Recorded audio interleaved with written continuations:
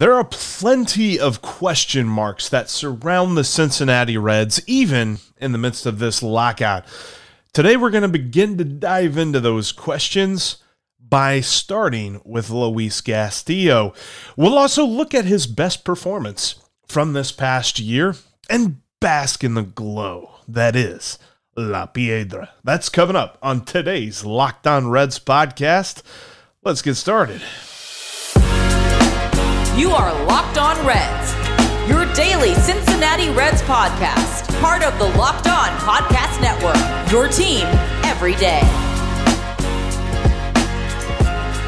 Thank you for making Locked On Reds your hashtag first listen of the day. We're free and available on all platforms. Today, I want to talk about Luis Castillo. We're going to start a series where we look at some questions, maybe some too early questions, maybe just right timing questions, whatever. Questions that we will set up for whenever spring training starts and whenever the season gets going, things that we can follow along with. And the first one I want to get to is Luis Castillo. What is it that is holding him back? What is keeping him from that Cy Young level performance that we all know that he is capable of? Dude's got so much talent.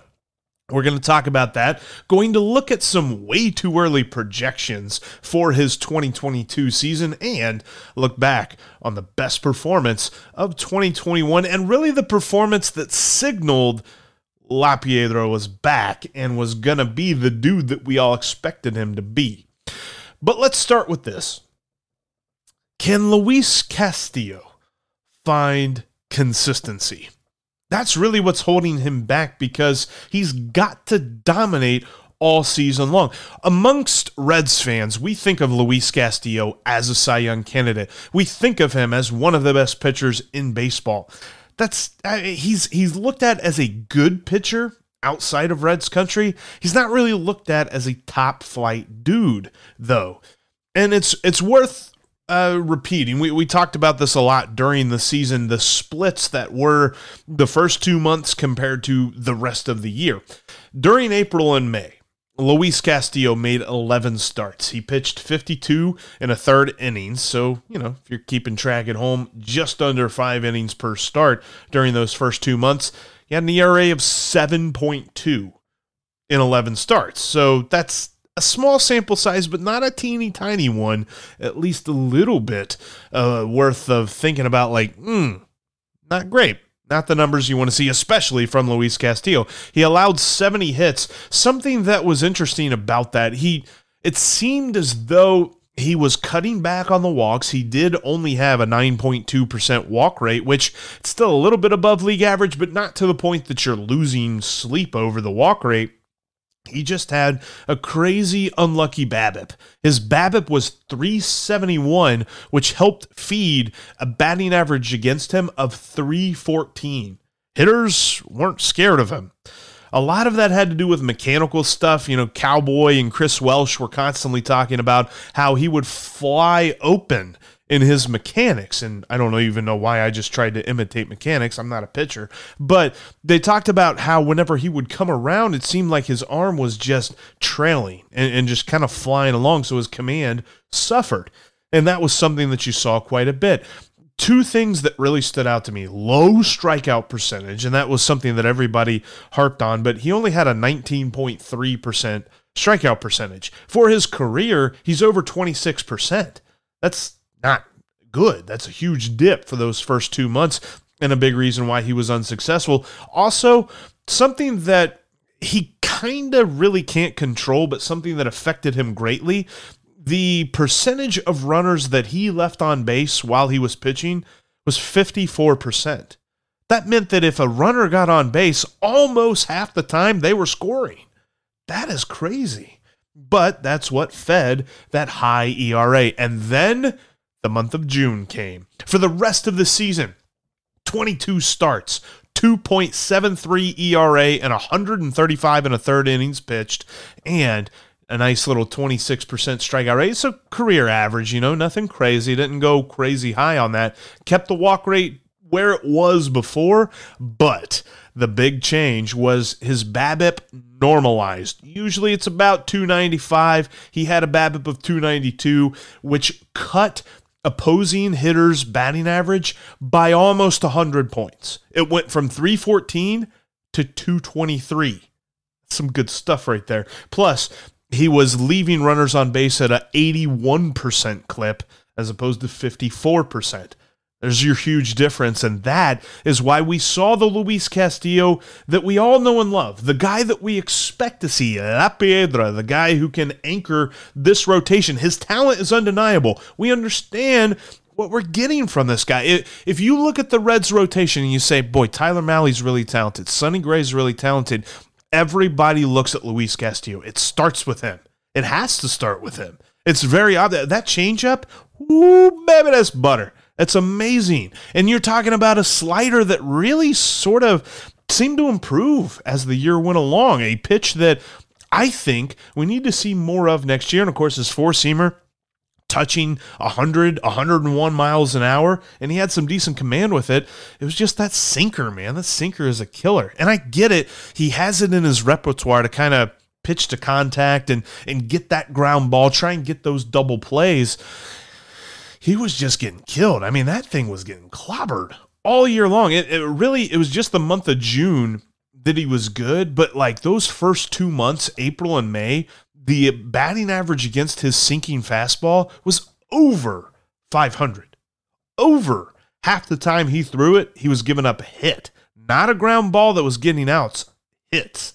And the slugging percentage against it was terrible. So I don't know if that's something he needs to tweak or maybe use the slider as more of a ground out pitch. I'm not an expert in pitching, but just kind of looking at the numbers and looking at the way that everything broke down, that sinker was really what killed him. And in the early part, we talked about Cowboy and Chris Welsh really talked about his mechanics and how he was flying open a lot in his delivery. Part of that also, it led his sinker to be like right down the middle. It always felt like, and sometimes his four-seamer was stuck over the middle as well, and guys were clobbering it, or they were way outside. It was not to the point that he was able to paint the corners with his fastball and really set up his changeup. So he had to rely on his changeup to be that swing and miss pitch, but hitters could lay off that too. So they basically baited him until he had to throw a strike, and then he was just getting killed. You saw lots of hits. It wasn't like he was walking people, and he didn't give up home runs at a higher rate than normal. I mean, he did give up 8 home runs in the first 2 months, and he had 19 home runs total for the season. So, make that what you will. But overall, he just gave up so much hard contact in those first 2 months, and it kind of torpedoed his season. It's something that when you look at 2022, he's got to start hot. He's got to stay hot in the middle, and he's got to end hot, because it seemed like he really took too long to get ramped up. I know a lot of it, we were coming up with stats talking about, well, it's cold. He doesn't pitch well when it's cold. I don't know. That's not really something that you want to talk about. If you're talking about a Cy Young pitcher, you're not making excuses for him. We got to stop making excuses for Luis Castillo in 2022, and the way that we do that is that he just pitches well all the way through, dominates all season long. That's what we're looking for when we're talking about Luis Castillo. All right, coming up, some way too early projections based on Fangraph's Steamer model. It's like, I believe that's their computer model for his 2022 season, and we'll look back at his best performance from this past year. But first, let's talk some fantasy baseball. It's never too early to start thinking about fantasy baseball, Reds fans, and I want to introduce you to the best fantasy baseball platform in the industry, Fantrax. Fantrax is the most customizable fantasy baseball platform around. It offers the best experience, whether you're talking about a redraft league, dynasty, keeper, or even best ball leagues. Even if you already have a league on another site, you can import those settings to Fantrax and then use their multiple levels of customization to take your league to the level that you've always dreamed of. Among the most trusted names in fantasy sports since 2008, Fantrax invites you to sign up for free today. If you do, you'll be entered to win an official signed Fernando Tatis Jr. baseball. Simply go to fantrax.com/lockedon and use the promo code Tatis at checkout. That's TATIS. Don't wait. Get your fantasy league to the level of competition that you've always wanted at fantrax.com/lockedon with the promo code Tatis. Fantrax, it's the home of fantasy sports. Play ball. And stop me if you've heard this before. You've got your device to watch the game live. You've got television, your favorite live shows on this one app. You're watching sports highlights on your phone, and you've got your neighbor's best friend's login for all the good stuff. Stop it. Stop all this nonsense when it comes to finding your favorite television shows and get your TV together with DirecTV Stream. You can go to directtv.com today and learn about all the different entertainment packages that DirecTV Stream has to offer. They can give you your live sports, your favorite TV shows, your favorite movies, reality TV, news, all of that great stuff is at DirecTV Stream, and you can find out more at directtv.com. So stop it with all the multiple devices and stop with the hundreds of logins that you have to worry about for your different profiles. Get it all together with DirecTV Stream at directtv.com. Compatible devices required, and the contents vary by package. Thanks again for making Locked On Reds your hashtag first listen of the day. We're free and available wherever you get your podcast. Tomorrow, we'll continue this series looking at questions about the Reds as we head into 2022, and we'll look at Joey Votto and ask, can he replicate 2021?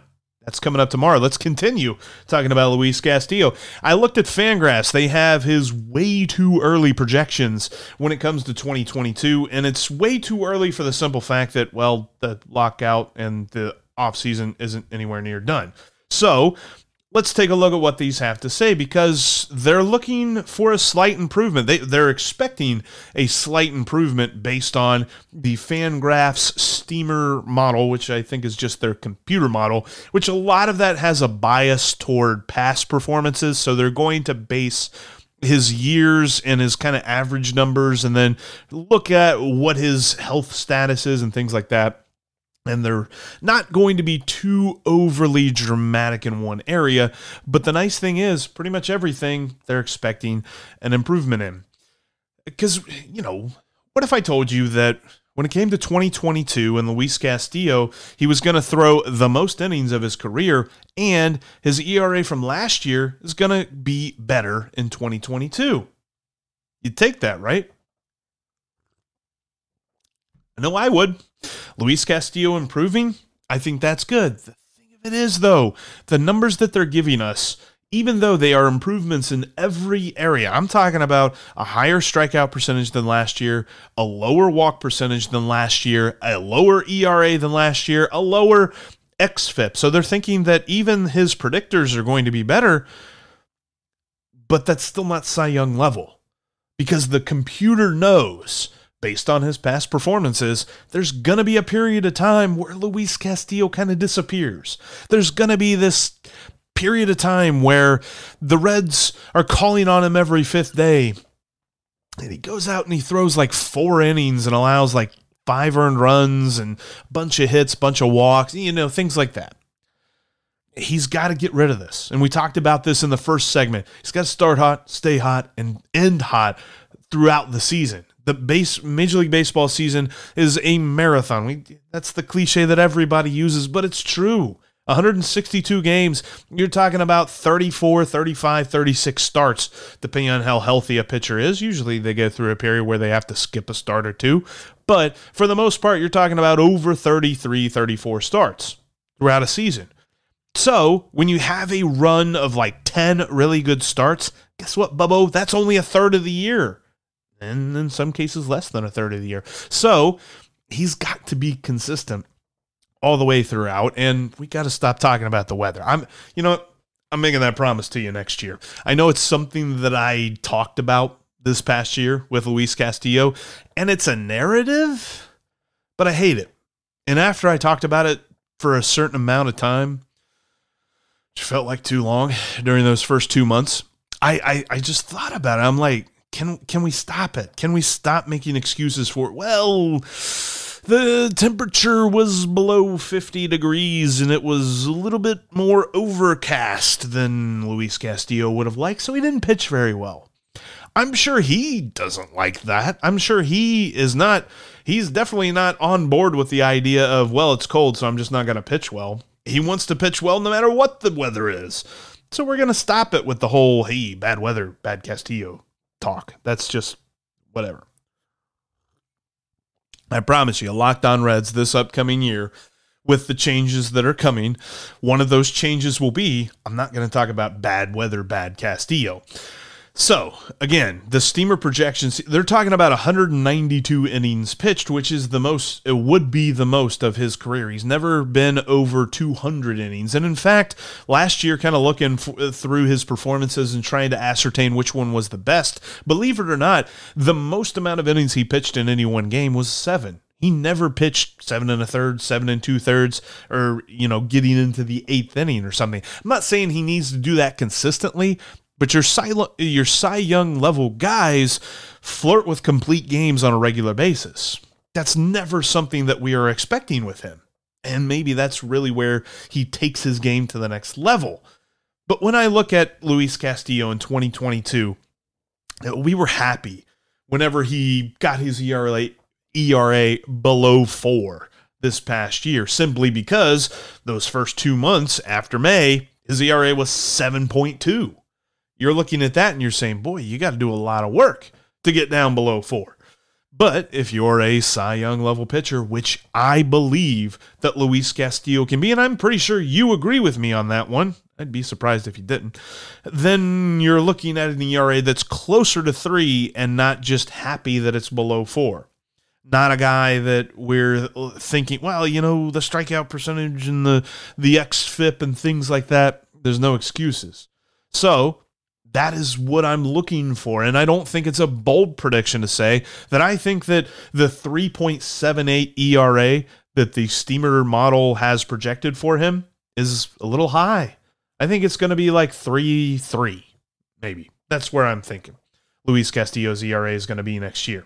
But I like the fact that the computers are thinking there's going to be a marginal improvement. It's just he has to get rid of those, you almost call them dead periods, where he has multiple starts of just baseball. That's got to happen. All right, coming up, let's talk about that best performance of 2021 for Luis Castillo. Before we do that, though, I want to bring some comfort into your life. Look, if you're like me, you probably don't put that much thought, or at least you didn't used to, into socks and underwear. So when someone tells you that Stance is the most comfortable pair of socks or underwear that you will ever wear, you probably think, yeah, sure, whatever. And then continue to figure out if you're going to put money on Luis Castillo to win the Cy Young Award in 2022. But I'm telling you, you're going to want to try Stance. Founded in 2009, Stance Apparel represents a radical reinvention of socks, underwear, and active apparel. With a sharp focus on comfort, quality, and creativity, Stance brings an atypical aesthetic alongside some of pop culture's hottest collaborators for the ultimate in style and self-expression. Because everything you wear should be an extension of who you are and how you feel.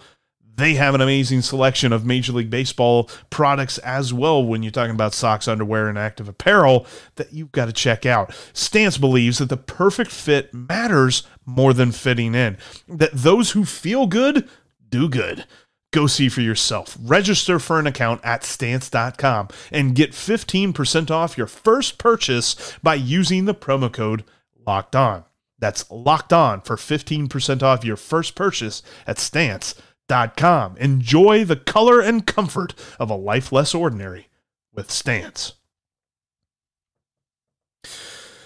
All right, the best performance that Luis Castillo offered, which is interesting because there was a performance that he had, I believe it was his second appearance, his second start of the year in April was actually in the runnings. And I'm basing this, a lot of a lot of off Bill James game score. In case you're unfamiliar with the game score, it's a metric that tries to compile a number grade for a pitcher's entire performance during a given game. And according to game score, June 15th in Milwaukee was Luis Castillo's best game. In fact, you can really look at that as the point where we all understood that Luis Castillo was back. You probably remember there were multiple times during the month of April and May that I was trying to kind of stretch something about his performance that day that meant that he was back. Well, he had more strikeouts today. Well, he didn't walk anybody today, but he was still giving up runs. He was still giving up hits.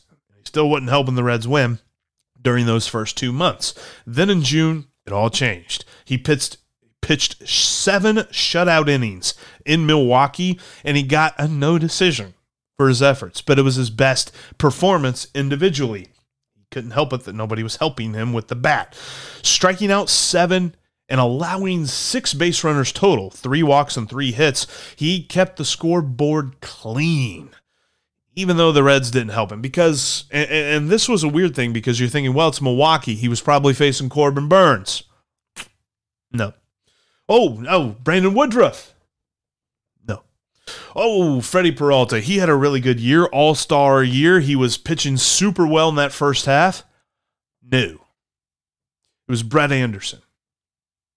Brett Anderson shut out the Reds during that time. And it was annoying to see because, and shout out to Scott Heineman, this was one of his handfuls of starts where David Bell thought that the righty-lefty thing would work out to their advantage. It didn't. He went over 2 with 2 strikeouts that day. But they just couldn't get anything going against him, and it took until the 10th inning before anybody scored because Castillo kept the scoreboard clean, and then for 2 innings, the bullpen helped out, but then the 10th inning came along. And there was lots of fireworks, lots of hits. No. The ghost runner was Nick Castellanos on second. There was a walk, there was a hit by pitch, and the bases were loaded. And then a hit by pitch brought in Castellanos, and then Kyle Farmer gave the Reds a 2-0 lead with a sacrifice fly. Yeah. Kind of headline-grabbing hits and wonderful lineup work that you all come to know and love from the Cincinnati Reds. Not so much. Then, in the bottom of the 10th inning, you had Heath Hembry on to get the save, and he got 2 quick strikeouts with the guy standing on second, and then a single from Willy Adames. Whatever. Willy Adames, that's a thing, like, when I think about last year, I'm always going to count that. And I don't know how involved. I know that there were reports that the Reds were involved in talks with the Rays to bring Willy Adames to Cincinnati, but I'm always going to count that as a missed opportunity for the Reds. Something that could have made 2021 the playoff season that we all expected. The Reds could have got Willy Adames. Instead, Milwaukee got him for a couple of relievers, which, don't get me wrong, the relievers were good. Drew Rasmussen and J.P. Fierson, but yeah, whatever. So the good news was the Reds still won that game, though. And when you look back on that performance, his last inning of the night was the most stressful inning. The 7th, he actually had to face the bases loaded before he finally got Jackie Bradley Jr. to strike out. But before then, he only ever had 1 base runner on the base paths at any given moment during the rest of the game. And there were a lot of 1, 2, 3 innings. He pitched very well, very efficient, and kept the scoreboard clean.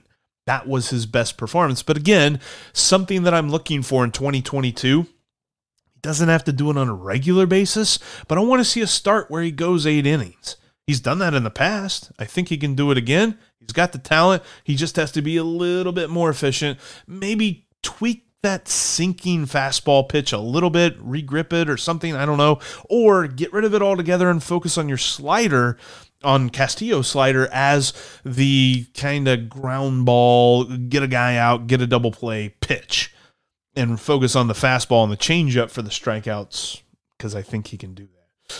And I don't think a Cy Young, I mean, I put money on him this past year in the preseason to win the Cy Young. Of course, that was blown up very quickly, but I think he can do it. I think I'm going to do it again this next year. I'm going to put some money. And this is not just like a heart bet. He is a good pitcher. And so long as he's still a Cincinnati Red, he could be the next Cincinnati Reds Cy Young pitcher.